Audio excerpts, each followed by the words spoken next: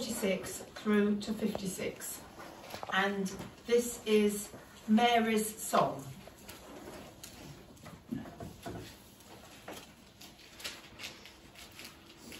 Luke 1:46. And Mary said, "My soul glorifies the Lord, and my spirit rejoices in God my Saviour, for he has been mindful of the humble state of his servant. From now on, all generations will call me blessed, for the Mighty One has done great things for me. Holy is his name. His mercy extends to those who fear him, from generation to generation. He has performed mighty deeds with his arm. He has scattered those who are proud in their inmost thoughts.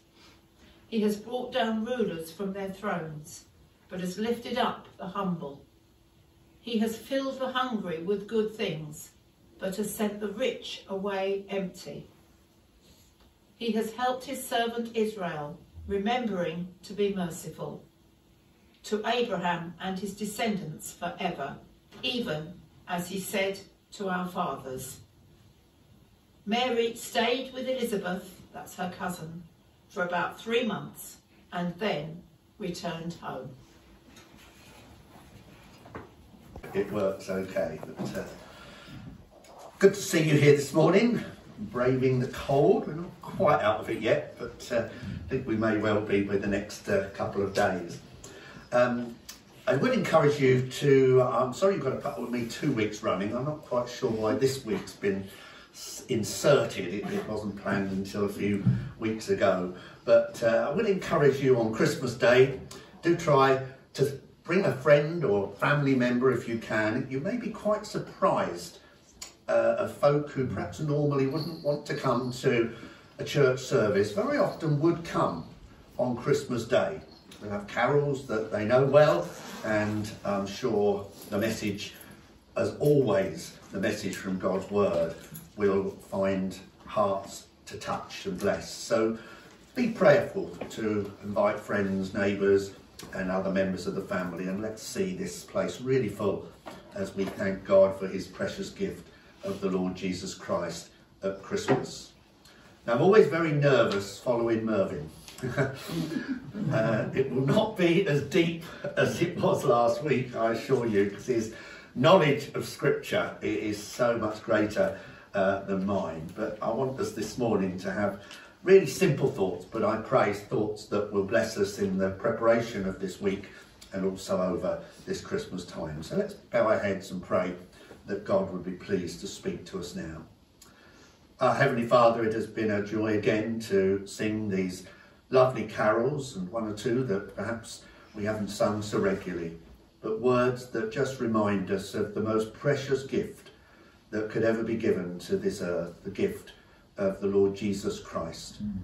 Lord, we know that Jesus is eternal, that he has always been and always will be, that he is God incarnate. And Father, in many ways it is easier for us to grasp a baby, even in a manger, and growing up as a young boy and into a young man, than it is to think of eternity and part of the Godhead of heaven.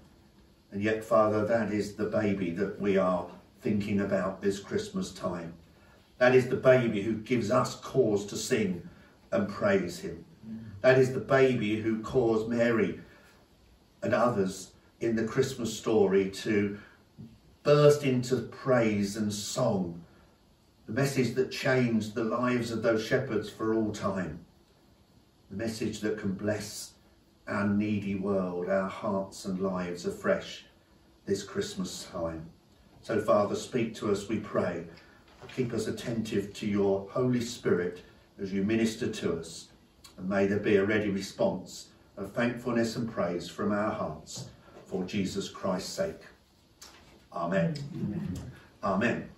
Not only am I nervous following someone of the stature of Mervyn Popplestone last week, but I'm also a bit nervous following dear Andy, because Andy, I have to say, I told him afterwards, you've stolen my message for Sunday, because I'd had on my heart ever since Albert phoned me and said, could I step in and do this morning these Christmas songs? And I sat at the back on Friday night for the carol service, and in one sense my heart sunk when Andy said that he was going to speak about the Christmas songs. But afterwards, after I told him that you've taken my sermon for Sunday morning, I hope you realise that, Mr. Little, he said, Richard, it was just a prelude. And he said, I've set the scene, now you give it to them. So I've got to do what Andy said and give it to them, and that's you. And it's a joy to turn back again, isn't it, to these lovely songs. If you'd like to turn back to Luke chapter 1, if you have a Bible, that is the first one we're going to look at. But as Andy said quite rightly on Friday evening, Christmas is a time of singing, much more than any other time probably of the year. You don't often walk down Bedford town centre and hear bands playing and people singing. You don't often step onto a railway station, and it's not been so much this year because the one thing missing is trains, of course, with all the strikes.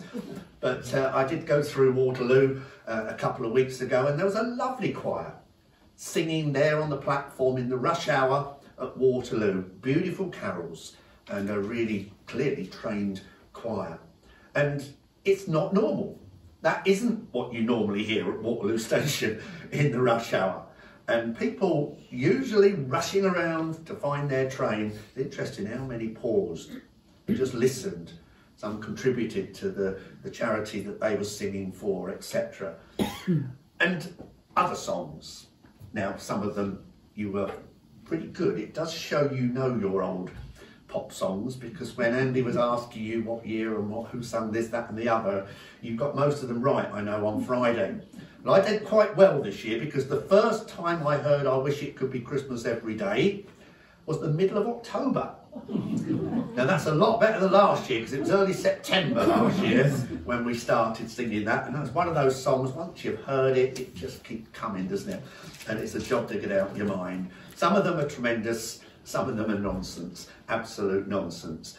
But all of them, I think, just have a special something to inject into this time of year. Not only just to let us hear them singing, but they're so catchy that before you know where you are, you're jingle belling and everything else in your own mind and in your own heart. I don't think it's a bad thing. And the songs that we see in the Bible here are songs that I would pray we will feel ourselves singing in different ways over this Christmas period. And the first one of the four that we're looking at this morning, and the same theme really, in slightly different ways, I believe is present in all of these four Christmas songs. And the songs really have one simple theme: salvation. Salvation. Christmas is all about salvation. Jesus came for that very purpose, to save his people from their sin. And yet each of these songs have a slightly different twist or emphasis on salvation. And in Mary's case, with the song that Ruth read to us a little earlier from Luke chapter 1 verse 46 onwards, it's very much personal. If you look at those words again, it starts, my soul glorifies the Lord. My spirit rejoices in God, my Saviour. For he has been mindful of the humble estate of me, if you like, his servant. And it goes right through this lovely song. It's personal. It's about relationships. Sadly, the statistics would suggest that there are more family breakups over the Christmas season than at any other period of the year. I suggest that's probably because it's the one period of the year when people are together. And once we're together, the problems start, don't they? When people are living the opposite end of the world, it doesn't really matter quite so much. But it's sad that we hear so much about relationships being broken. And we live in an age where we're getting used now to not having relationships one with another. When did you last speak to your doctor face to face? When did you last have a hospital appointment where you saw someone face to face rather than on the phone? When did you last ring to speak to someone without getting an option of 35 numbers to press if you want to talk to everyone from sort of the king of the country downwards to the humble servants, etc., etc. That's the world we live in. We distance ourselves now and we get used to it.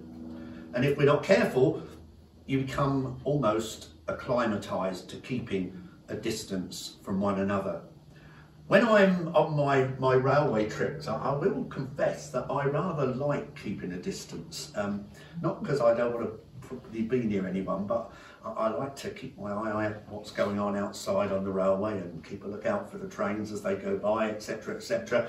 And in this country, that's very little difficulty because everyone looks for the seat furthest away from anyone else on a train. The first time I ever went to Ireland, it was a real shocker.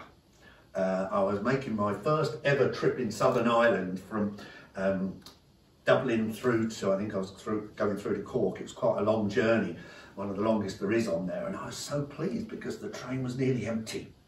And I had a carriage. I was the only person in this whole of the carriage. I'd got my maps out, my number books out and camera out, and it was going to be a wonderful solo trip until it got to the first station.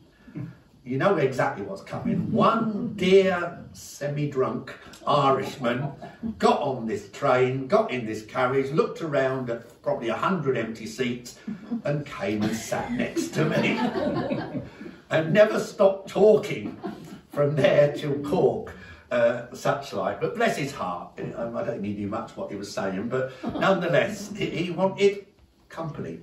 He wanted a relationship.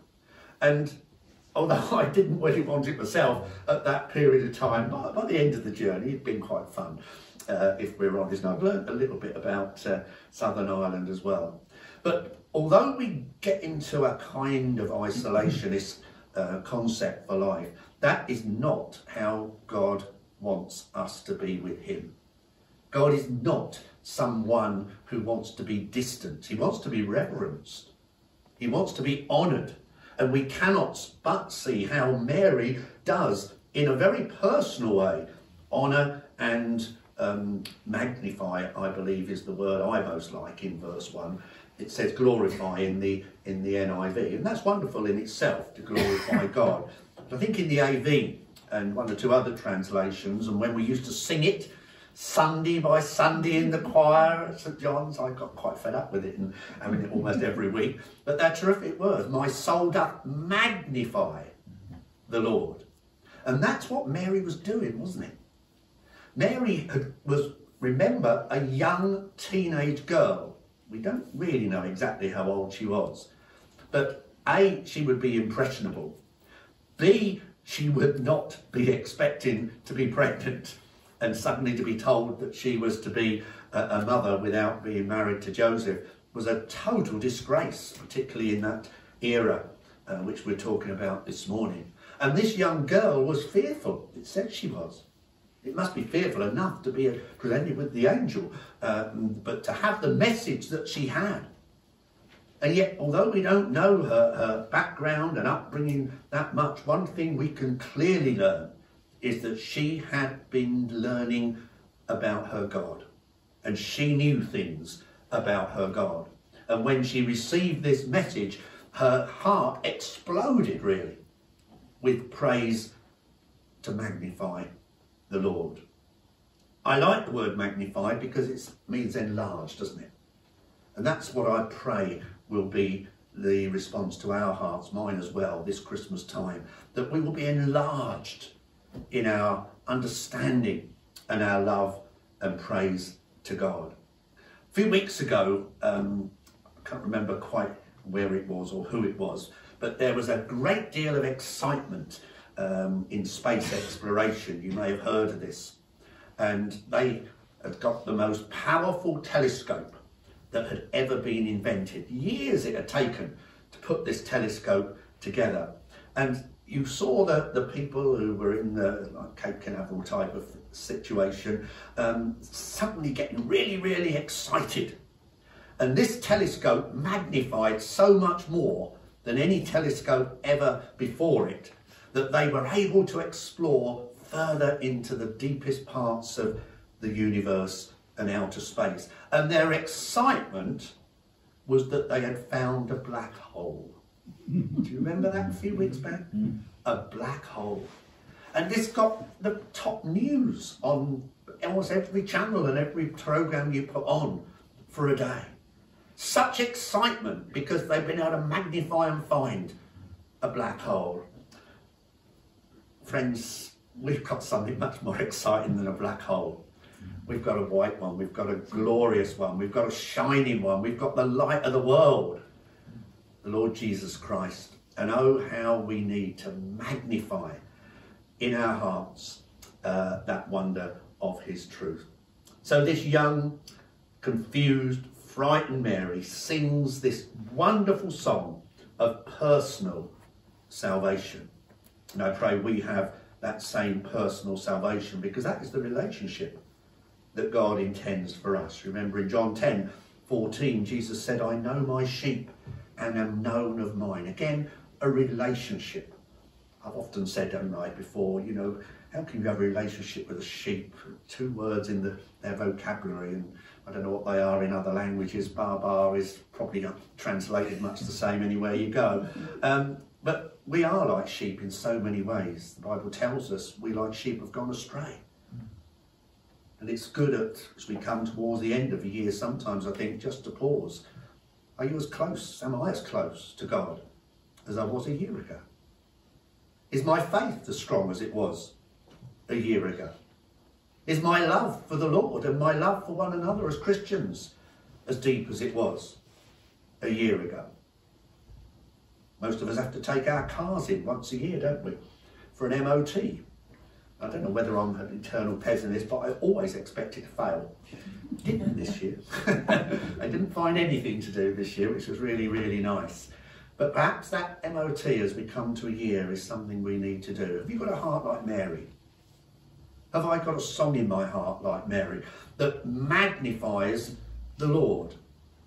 I have to say, fear not at times. You go around in various places I go to, and I was at a chapel only a few weeks ago, and it's quite a challenge. My heart sunk when they introduced me. It's Richard Craig. We all know Richard because of the railway. Yesterday afternoon, it was probably Watford we were talking about, wasn't it? In the middle of a concert, etc. You see, what are we known by? What is the mark of our life? It's what we magnify. And that, to me, was a challenge there and then. I've perhaps got to hold back on talking about railways when I'm at church. Here I'm doing it, haven't I? But you see what I mean? It comes so easily to us. It's what excites us. It's what interests us. It's what we enjoy. We might be talking about our family. We might be talking about our home and things we've done, our new cars, whatever it might be. But you see, Mary's heart magnified her God. And if a young teenager, fearful as she was at that moment of time, can have such a personal relationship with her God, then how much more should we? In 2 Timothy 1 verse 12, Paul says those lovely great words we've often sung in hymn, haven't we? I know whom I have believed. I know whom I have believed. So Mary, as we leave Mary here, can be the challenge to us. Do we know whom we have believed? We go through the motions. We make the plans. And probably we've already planned dates for Christmas next year, let alone get through this year, etc., etc. We have to do that. But we need to be in a relationship, a personal one, with our Lord. We move on later on in chapter 1 to verse 67, and this is Zachariah's. It's a very visionary song. If Mary's song is very personal, this one, if you could dare to say, is almost national, universal. Let me just read it quickly. His father, talking about John's father, Zachariah, was filled with the Holy Spirit and prophesied, "Praise be to the Lord, the God of Israel. For he has come to redeem his people.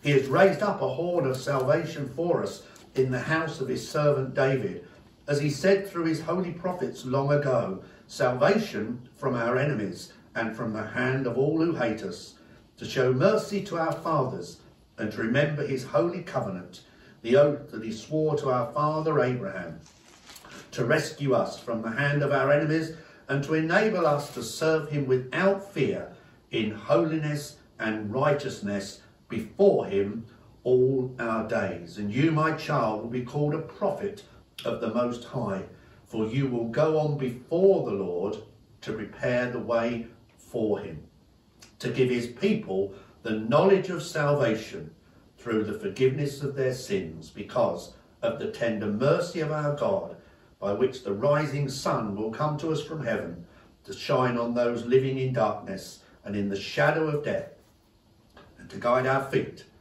into the path of peace.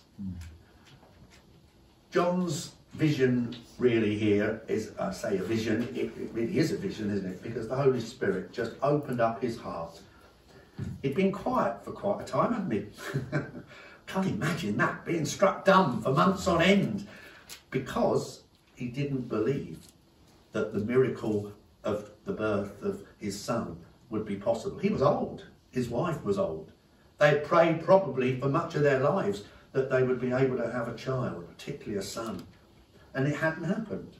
And probably they'd accepted that situation by now. And suddenly they're told in this miraculous way that despite being late in life, they are to have a son. And what a son he's going to be. And Zechariah, can't be. That can't be.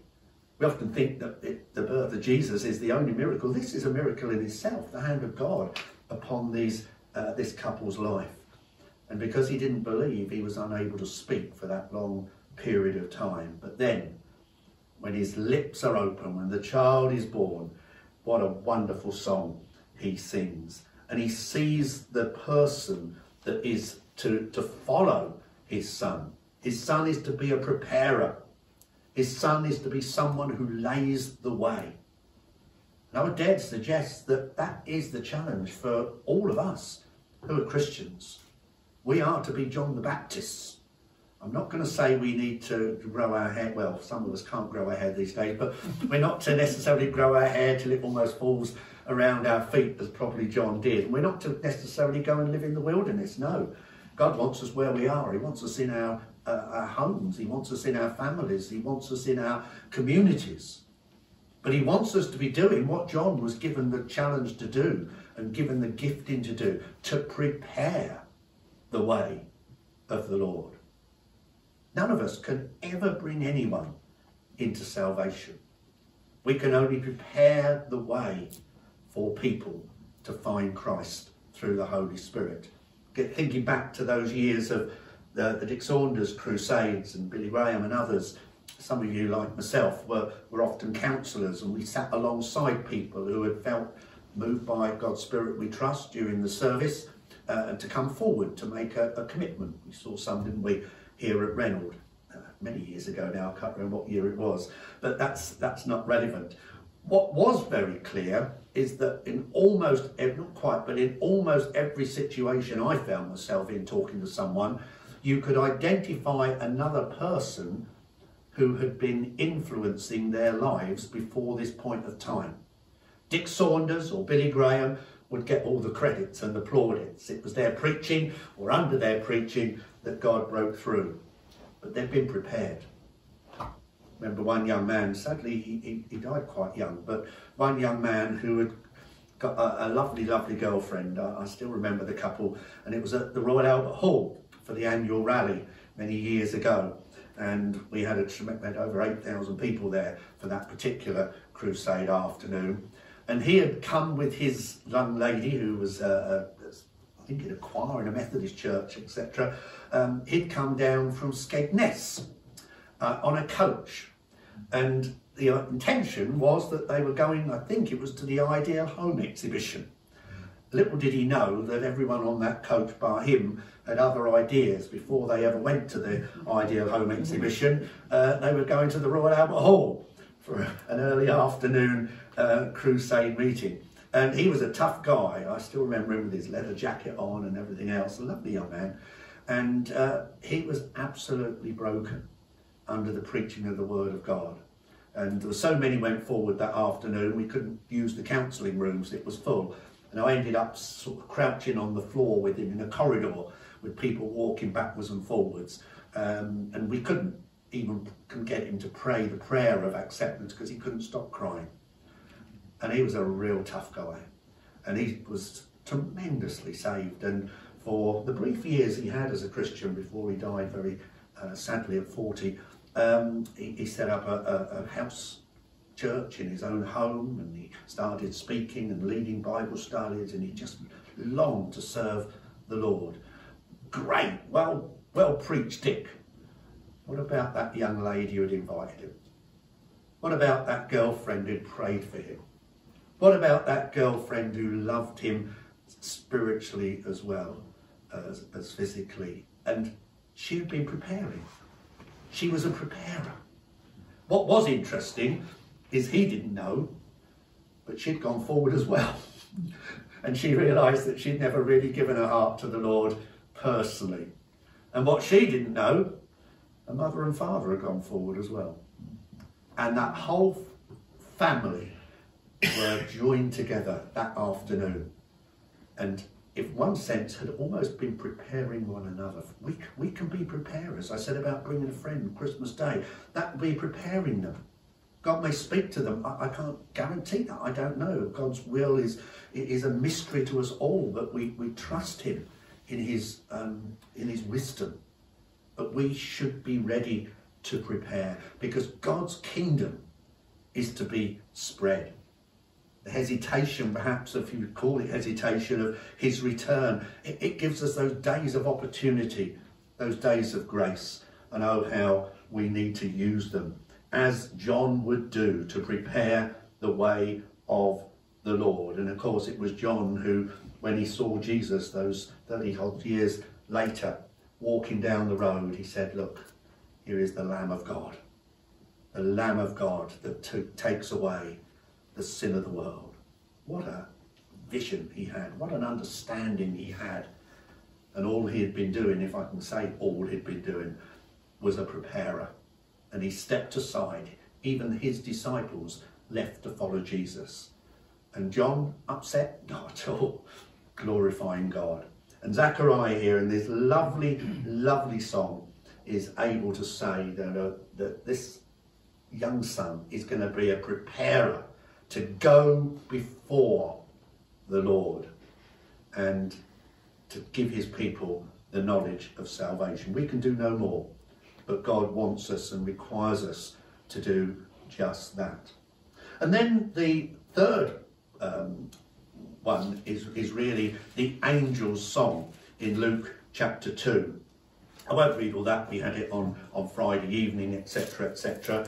But the message that came to the shepherd, it actually, in the Bible, says the angel said, well, probably the angel did say, the singing was to follow. The singing followed the message, if you like, and the message was that there is born this day in the city of David a Saviour, who is Christ the Lord. And after the shepherds had been given that great message, it says there, and they were, of course, were fearful as well. Then verse 13, suddenly a great company of the heavenly host appeared with the angel, and here's our song, praising God and saying, glory to God in the highest, and on earth peace to men on whom his favour rests. The angels' chorus. This is the origin of salvation. It is God-given. God has intervened. Before the birth of Jesus, there'd been a long period, I think 400 years or so, without God intervening. He'd intervened through the prophets in the Old Testament days. And then there was this long spell of time. Of course, that's not a long spell with God, but it's a long spell here on earth. And then what a wonderful way to break that silence, to come into our world again, and to bring this wonderful, wonderful message. And the angels sung as I believe only angels could sing. And the theme of their message really was all about Christ the Lord. I don't know how we relate to the angels' song, but one thing it did do was point to God, to Jesus. And all of our worship, all of our singing should be not just from lips, not just from words, but from a heart. And a heart that not only is thankful for what God has given us, but surely hearts that are endeavouring to follow the person that we have praised the Lord Jesus Christ. Because it's no use us singing heartily, even in lovely choirs, as it Fern, unless Christian choirs, unless our heart is determined to try and live as closely to the person of Jesus as we possibly can.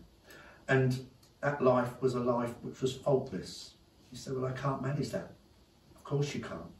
If we could, he would never have needed to come. He would never have needed to be born. He would never have needed to leave heaven. If we could live a perfect life here on earth and never sin, he would have never needed to go to a cross. He would never have needed to suffer and die. But it is because God knew the frailty of our hearts and of our lives, and the way that we so often fall to temptation, and the way that we seem unable to really live lives that are holy, even as Christians, that he sent his Son to be our Saviour. And it was and is God-given.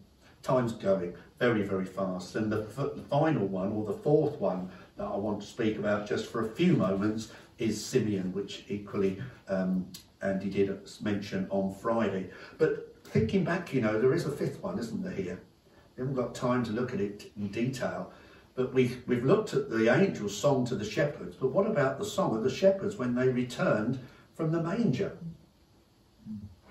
These weren't people who went around singing. These weren't people who went around joyful. They were serious, quiet, earnest men who sat for long periods of time, like me on my trains, probably trying not to speak to anybody. And were not used to having noise and all these festivities that were now going on. But they'd seen the Lord. They'd seen the Lord. Now, they'd seen the Lord as a baby. And I'm sure all of them had seen many, many babies before. But there was something special. And they had gone on their own initiative to see for themselves. Every Christmas, you get to the Christmas story, and I want to be careful what I say now. I shall never be asked again. But to a certain extent, I'm almost fearful of being asked to speak at Christmas services. Because you begin to think, what is there more to say? What is there to learn new that you've not known 100 times over the years? And yet, almost without exception, every year there's just been something that has stepped out from the Christmas story and really impressed itself upon my mind. And this year, it's been more than anything else, the response of the shepherds. If you go to any nativity play, or anything that's done on television or whatever, almost without exception, you will find part of the story is the angel telling the shepherds to go to the manger. The Bible does not tell us that the angels told the shepherds to go. The angels presented the message. The angels presented the opportunity. The angels presented what would be found. But the shepherds, it said, after the angels had departed, said to one another, let us go. Let us go. You see, it wasn't going under instruction. It was receiving, if you like, an invitation. It was looking at a possibility. It was an interest. It was an excitement. It was an anticipation. And I'm sure there was much confusion. But there was no confusion when they come back, was there? The shepherds returned, it says, praising God, and then telling others. I don't know what their song included word-wise, but I guess it was a better one than wish it could be Christmas every day, I really do. But for the shepherds, it would be a new joy every day. The shepherd's song, there's a lovely song that London Manual Choir often used to sing, the shepherd's song, and we often overlook it. But that was my blessing this Christmas time more than ever before. They made the decision. And that's perhaps as we come to a close again today. That decision is for you and I to be making in our own hearts. Do we just want Christmas to be the tinsel and all the things that I love personally all around us? Or do we want it to be an occasion where this year, 2022, with all the horrors that this year has held for us and possibly what next year may hold for us, humanly speaking, do we want this Christmas to be something different? Do we want, like Mary, to have a heart that magnifies the Lord? Do we want to see the global opportunities that Zechariah was able to see, and to be preparers like John was to be? Do we follow the angel song in lifting up our praise beyond our lips with hearts that are thankful, and like the shepherds, will we take the initiative and go? Only then can we be like Simeon. Simeon was in the temple. He was an elderly man, and we know that he was very, very dedicated to the work in the temple day after day. And we take up the story there in Luke chapter 22 from verse 25.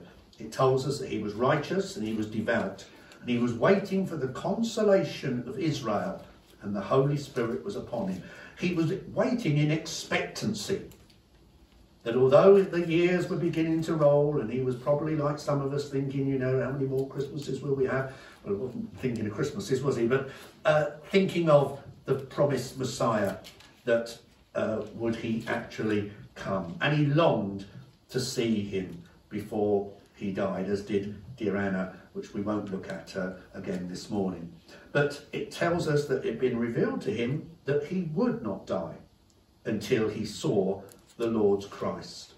And I'm sure as the years rolled on, he must have had some times of doubt that this would actually be fulfilled. But there that day, his expectancy was fulfilled.